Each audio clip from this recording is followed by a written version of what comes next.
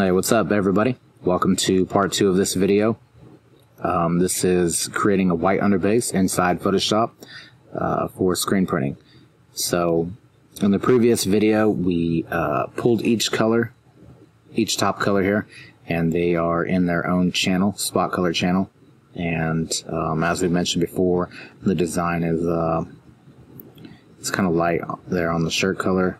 We'd be printing this on like a steel blue color of shirt, and with the plastisol inks, you know, the opacity just isn't there without creating an underbase. So let's go ahead and jump right in it, and we'll show you how to get that underbase. Alright, so the first thing we're going to do is duplicate one of these channels over here, and actually just let me rename these, that way we can keep track. So this first color is like a gold, and we'll keep that Pantone color name in there. The second one was like an off-white, and the last one was like a dark red there.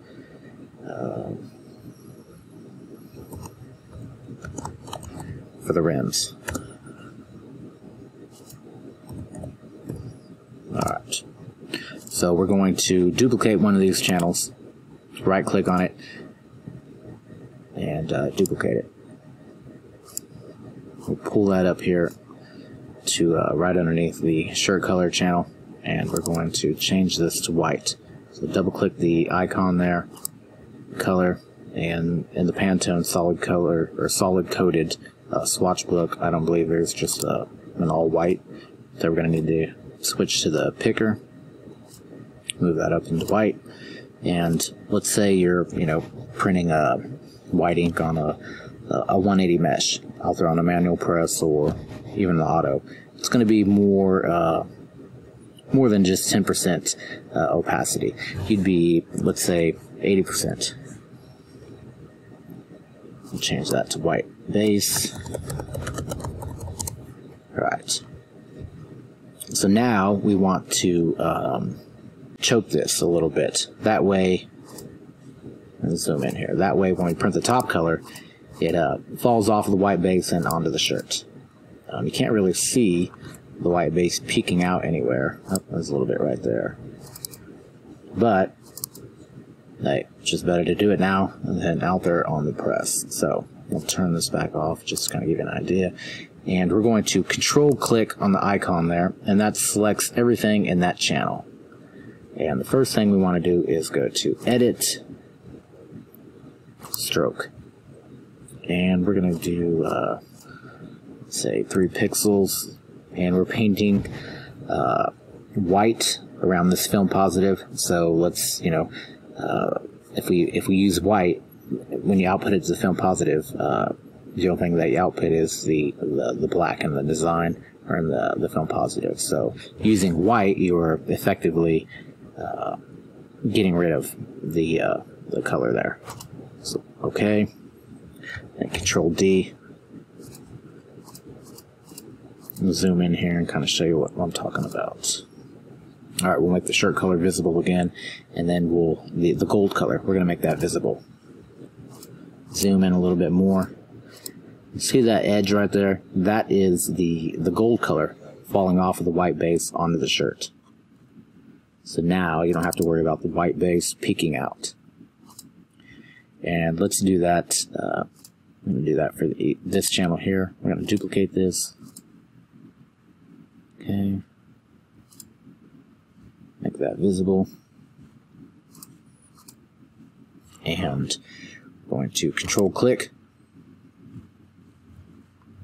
And that's selecting everything in that channel. Edit.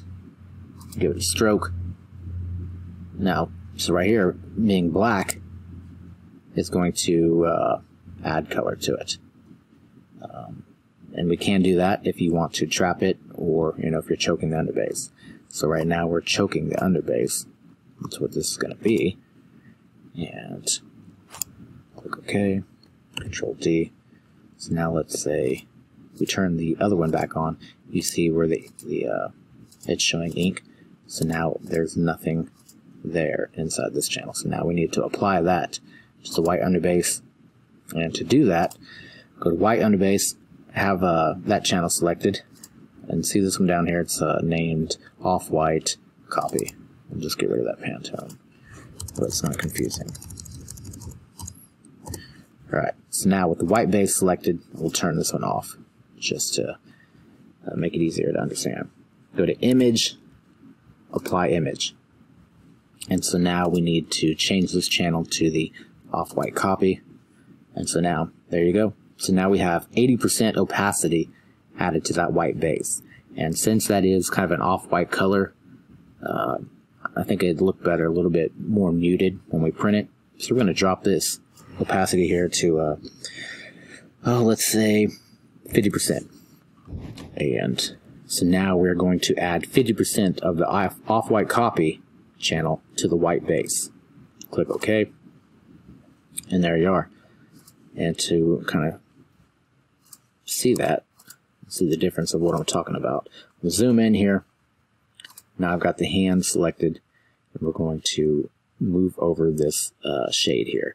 And if you look down in the info panel, it's saying 50%. So there's 50% ink right here. If we output this as a film positive right now, turn off the shirt color.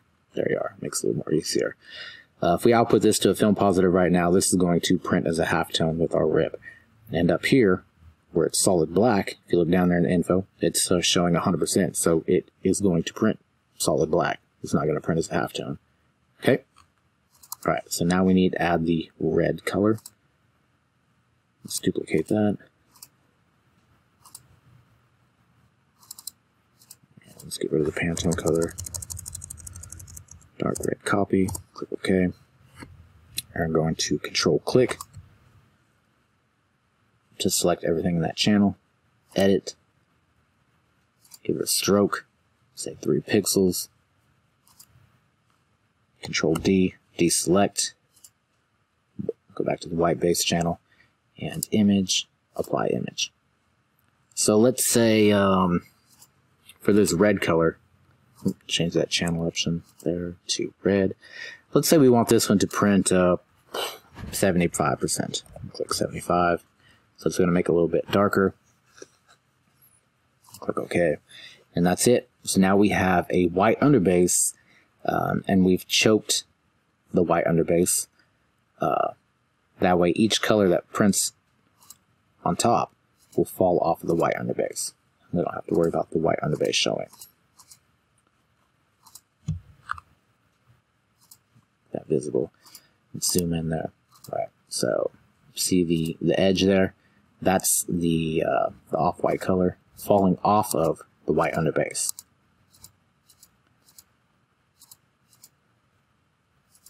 Same thing with the red down there. So let's delete these two right here. We don't need to output those. And should be some skulls showing down here. Yep. Okay. So now, let's go back to, what channel is that? Let's do it on the white underbase channel. So if you take a look at the skull here, it's kind of rough, real light there, 1%. So I mean, this, you know, we're not going to be able to hold 1% halftones. So let's go ahead and make this skull a little bit darker. So we're going to go up here to the lasso tool, the second one here, poly something, I don't know. And let's select the skull.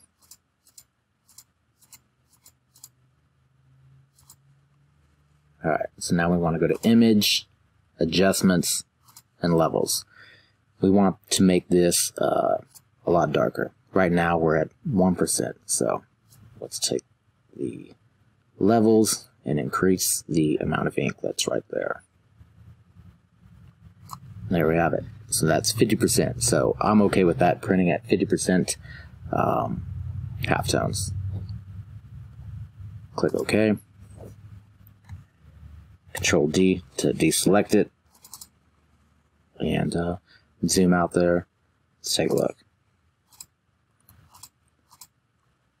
And there we are. So now we have the separations done with the white underbase, and the top colors are going to be falling off.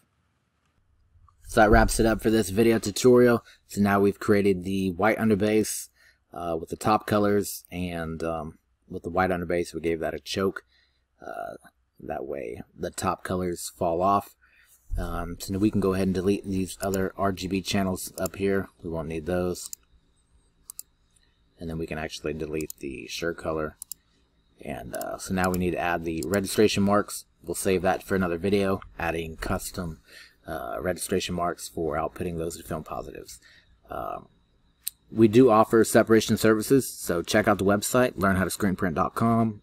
You can save time. We'll do your Seps for you, and we also output the film positives, and we can mail those to you. So we can handle the Seps and the film positives. Just head over to learnhowtoscreenprint.com and check it out. So thanks for watching. Till next time, happy printing.